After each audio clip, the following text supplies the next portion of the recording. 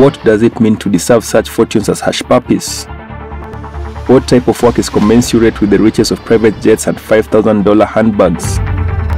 The billionaire Gucci Master had his answers to these questions, but so too did the FBI. Answers that will form the basis of United States of America versus Ramon Oluruno Abbas, the criminal case filed against him in a California federal court. Breaking news.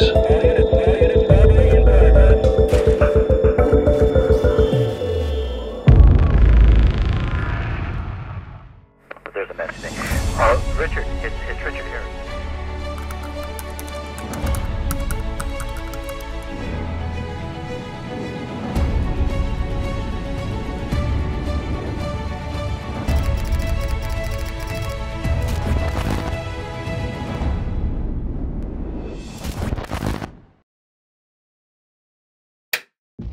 Just 3 days after his dinner with Daddy Freeze, the US government has alleged Abbas found another reason to celebrate.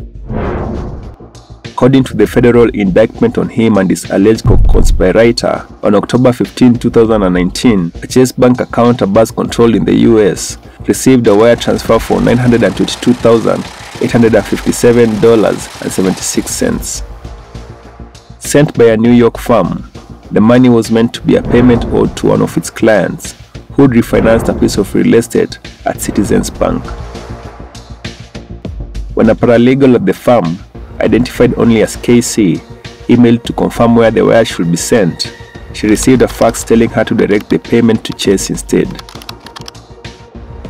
KC called a phone number on the fax to confirm the details, and when everything seemed to match up, he initiated the transfer.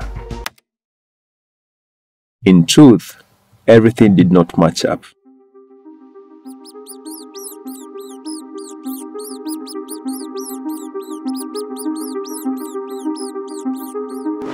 The fax and phone call had not come from Casey's client, but according to court documents, from someone in the orbit of Abbas, perhaps Abbas himself, who'd inserted himself in the middle of the transaction.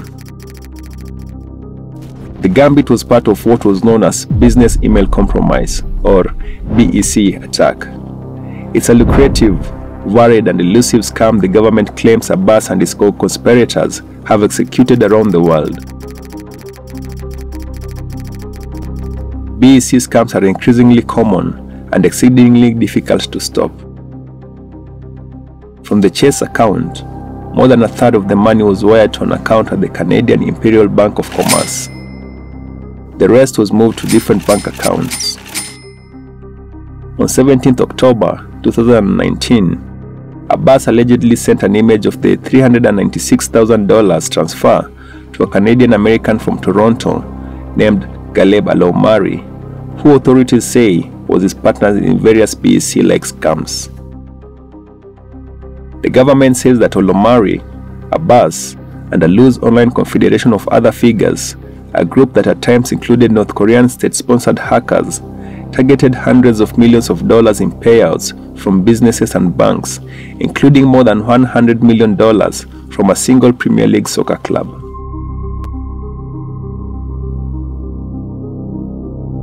Alomari messaged a third person to check that the money had arrived in Canada. When the transfer was confirmed, he messaged Abbas again.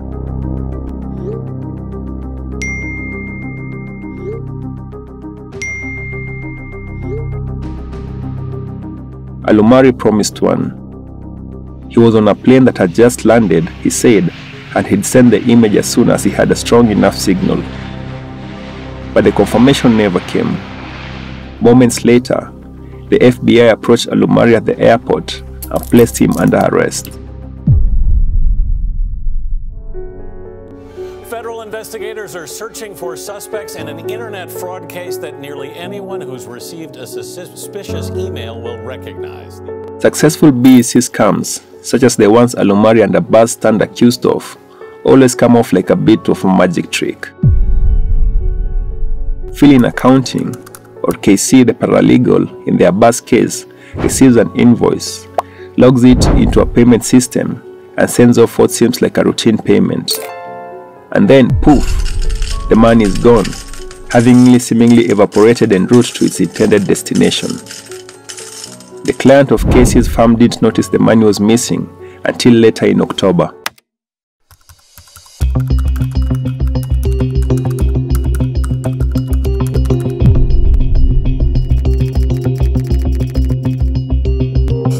BEC attacks started appearing roughly half a dozen years ago, escalating each year until they surpassed all forms of internet fraud.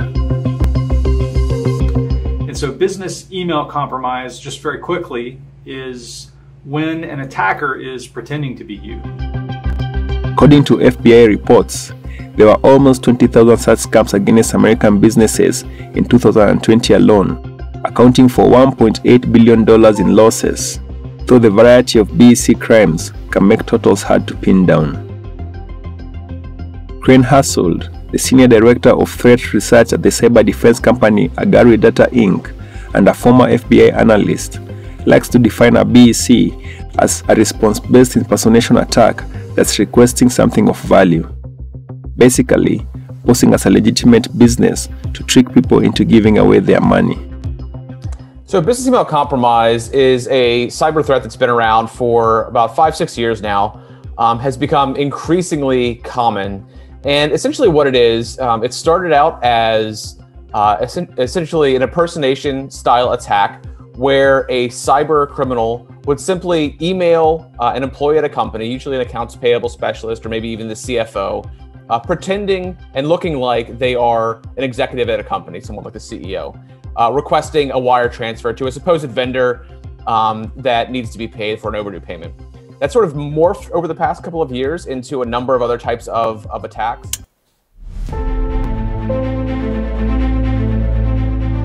No matter the flavor, a BEC scam generally begins with someone hacking into a corporate email account, often using social engineering tactics like phishing.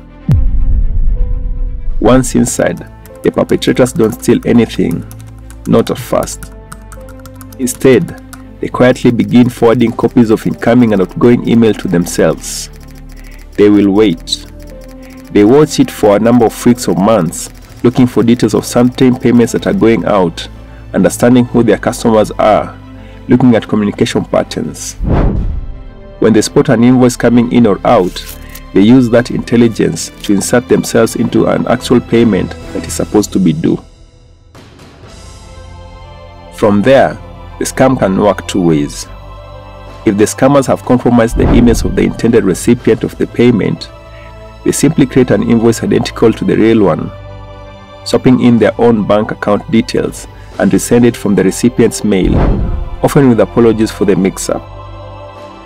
If, on the other hand, they've compromised the sender, they might send a follow-up invoice from a spoofed email that appears at first glance to match the payees, or even create an entire company and website, one letter off from the real one. In either case, Phil in accounting sees an email that, without careful scrutiny, matches the ones he receives every day.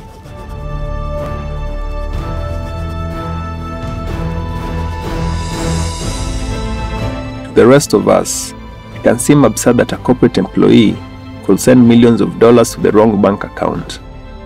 But these attacks are so realistic looking, most people don't give it a second thought. Because when you're involved in payments like this, you see a lot of these emails every single day. And when it doesn't raise any red flags, you're not going to go up the chain and do any confirmation. One will expect that when you get into larger and larger amounts of money that are exchanging hands, that there will be some process that requires secondary authorization or something like that. But in many cases, that's not what actually happens. Here is an overview of how a BEC scam works.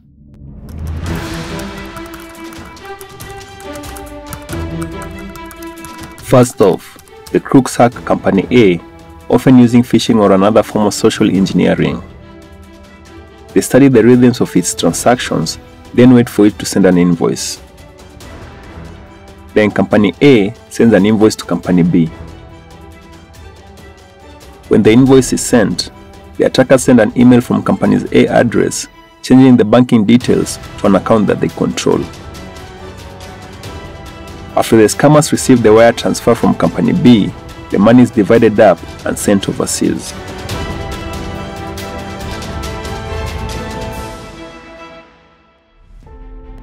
Meanwhile, among the scammers, there tends to exist a hierarchy of loosely networked players, most of whom take a small cut of the total funds. There are those who are expert at breaking into email accounts in the first place. We'll call them hackers. However, they might not actually do any technical hacking to get in. Then we have the money mules. These are often locals who've been tricked into opening bank accounts through romance scams and other russes. Above them are what we called loaders, and the law calls them money launderers. These are the people who control international bank accounts that accept millions of dollars in transfers and then reroute the money around the world to be harvested by heist organizers.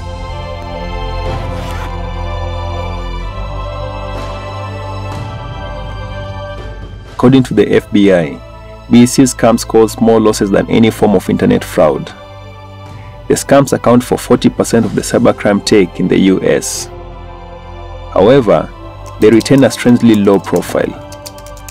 Only the largest cases tend to break out of the tech and security press. This is partly because BECs are humiliating for corporate victims.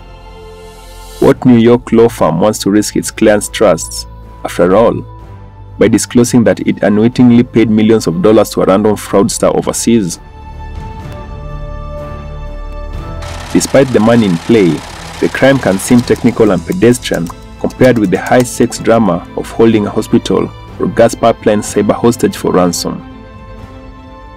Most people think of BEC attacks as just basic boring attacks, and as a result, they don't think it's a big problem.